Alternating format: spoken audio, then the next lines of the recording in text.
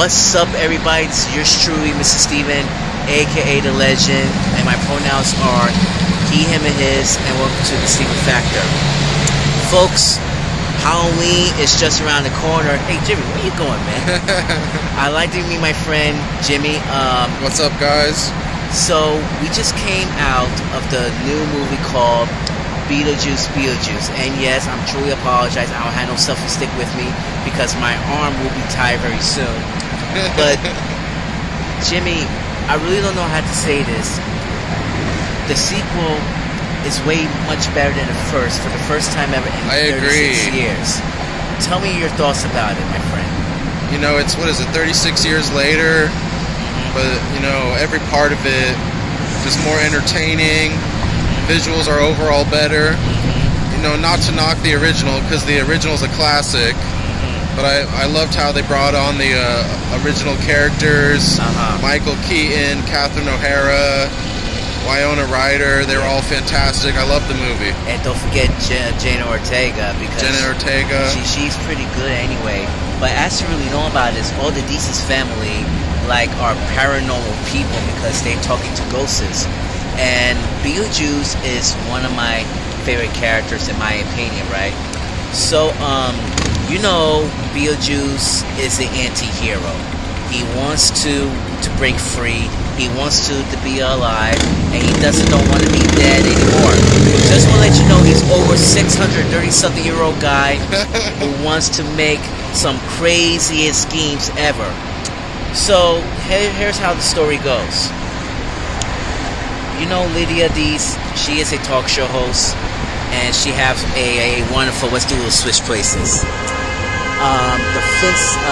She's fallen over some greedy fiancé, right? And it's been revealed that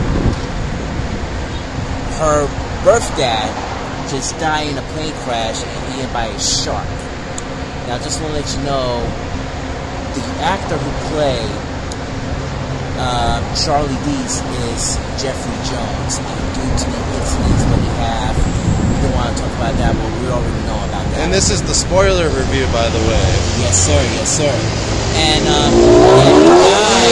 he recently died on a shark plane crash, and the shark just beat him up into pieces. So the funeral is so set. They want to get married on Halloween night. Adrian doesn't believe in ghosts. He runs away with this cute boy, and it's been revealed that he's a ghost as well, trying to murder all his parents. So let's fast forward into the Halloween night. Lydia just find out that her daughter is in trouble. And now Lydia wants to help her anti-hero friend, Beetlejuice, decided trying to rescue her. Yep. And she saw her dad too. Adrian saw her birth dad. So, you know how Beetlejuice is, trying somebody's help, trying to do something, a big favor. But remember, he wants to get married Lydia again.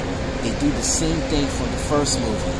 They're recycling the opera, same thing from the first movie. Right. So, you know they're trying to bring back so many nostalgic events. And they bring back her beautiful red dress, just like the first movie. But also, they use the red dress on the cartoon version of Beetlejuice, the animated series. That's crazy. But listen, Jimmy, I recommend you to watch Beetlejuice, the animated series, and tell me how you feel about it. But what's your favorite part of this movie? Oh, man. I just love how Michael Keaton reprised the role. He knocked it out the park. I just love the whole vibe. It took place on Halloween. And, you know, I love how it wasn't CGI.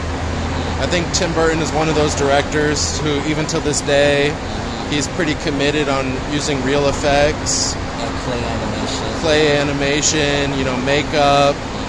And so I think sometimes CGI actually, you know, makes the movie worse.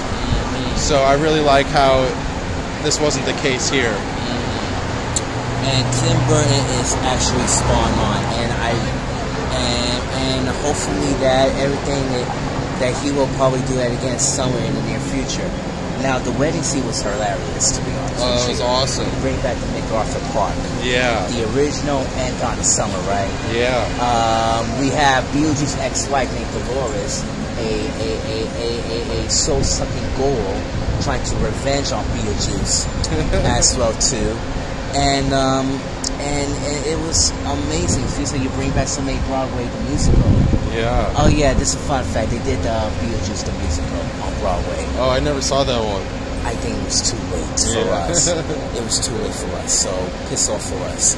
So, but I'd say 10 out of 10, A+. Go see the movie. Hey, I didn't even finish my grade. That's great. Oh no, wait, now let me finish the my bad. No. I jumped in there. Yeah, you jump in, but that's good. 10 out of 10, A+. That's your grade. Yeah. That's Jamie's grade, folks. But I didn't get my grade yet. This is truly amazing how Tim Burton is resurrected from the dead. Yeah. Trying to bring back that everyone has been dying for this for 3 decades. At the end, when Lydia knew that it is all over between her and Beetlejuice, their anti-friendship is over. Say 3 times, Beetlejuice. I love that. Let's switch again. My arm is tired. I love how they did when Lydia decided to create her new memory, spent some time with Dartmoor off.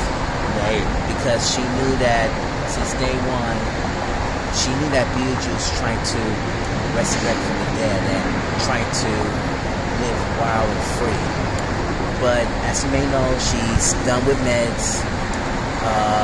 She spent some time with her daughter more often. She falls in love with this cute young man, a little Gen Zer. But at the end, she gave birth with Beetlejuice Jr. And Lydia came up with a dream, and she knew that what if Beetlejuice might come back again? What if he will hunt them again for a 3rd movie? We don't know yet, so let's hope and see. To see all the dying fans want to see the 3rd movie. But just remember, it depends between Tim Burton and the Warner Brothers. Right. And I really like they bring back the Griffin Company because it's been there for 3 decades, and they resurrected and restored the old logo that we grew up at. So that is wonderful. And as you mentioned in the credits, they also brought back Danny Elfman to do the music for the movie. Yes, right. Which, like the original, was fantastic. Yes, they bring back Danny DeVito during the Tim Burton years. Remember, Danny DeVito played as the Penguin on Batman Returns back in 1992. And Michael Keaton was Batman also. That's crazy. So they have a wonderful relationship. But also, there's another connection with Tim Burton. They were the same actors of the remake version of Dumbo, the Walt Disney movie. And it was way too scary for the little kids. For sure. I don't know why Disney always wanted to do that. So, but anyways, there's a lot of Tim Burton verse going on around here. But from now on, it was great. Now, Yuri, you say 10 out of 10 / A+. I am going to, you know what? Beetlejuice, I'll give you A++ for me. A++ for me because I love Beetlejuice. Beetlejuice was my shit, and guess what? I just wish them all the best. And Michael Keaton is still spot on. He's still in his prime, even to this day. The juice is loose. But he said that like twice, both the trailer and the movie version. But he wanted to tone it down in the movie version, like the juice is loose. But the trailer version, he said, the juice is loose.